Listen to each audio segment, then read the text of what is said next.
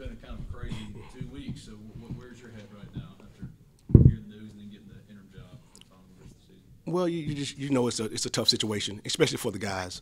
You know, you've been doing something, been hearing the same voice all year, and now a new voice comes in. So, you know, it's something that we got to deal with. You know, we can't change it, and we just got to move forward. In your mind, what went wrong?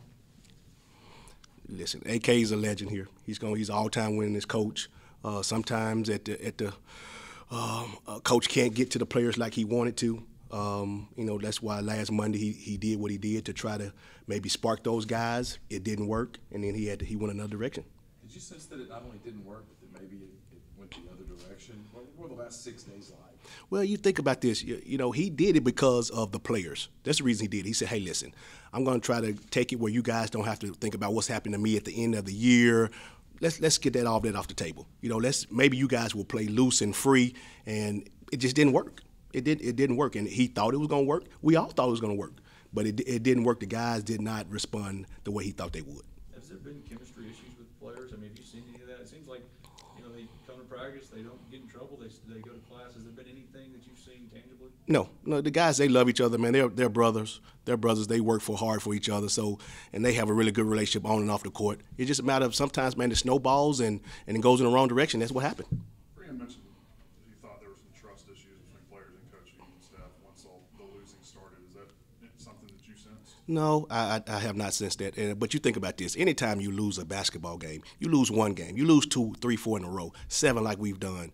I mean, then all of the negativity comes out. You know, that's when you start doubting your coaches, your teammates, and then it just happens. But, you know, I don't think there's any trust lost. I just think we got in a losing streak, and now we got to try to find a way to get out of it. As far as the players now trying to finish out the season, I mean, what has the approach been in terms of what you've seen from them in practice? I mean, has it been a good response? I mean, well, you know, yesterday we had a short workout yesterday just to kind of get the blood flowing and trying to, you know, get away from all the foolishness and everything that we've heard for yesterday. So, you know, we had a good workout yesterday. You know, we'll come back today, have a good day, and get on the plane and go to Missouri. Stepping in as the interim, how do you motivate the guys for these last 4 or 5 games? We're just going to play hard. I mean, what we're going to do is we're going to just demand that these guys play hard, play for each other. I mean, that's all you can do at this end of the time of the year. That's all you can do, and that's what we're going to try to make them do. I know you've been in this a while. Is it hard for you? I mean, you're a human being. You're not just a coach. I mean, the season's going to end in a few weeks. You've got to think about your family and all that stuff. Is it hard to separate that stuff from trying to coach a team? No, it's not.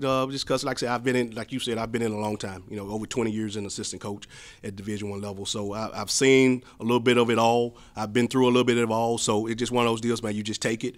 You trust everything you've learned from all the head coaches I worked under, and you just go with it.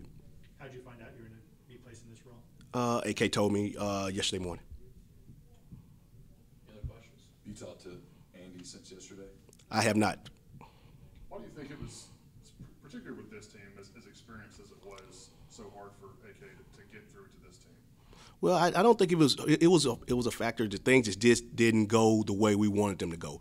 You know, you talk about defensively, it's kind of been one of our issues, and we hadn't guarded. And usually that comes from when your offense is struggling. A lot of times, and we hate to say it, but when your offense is going and you want to guard, and we haven't been able to shoot the ball and score the ball like we've capable of doing, and so our defense has suffered.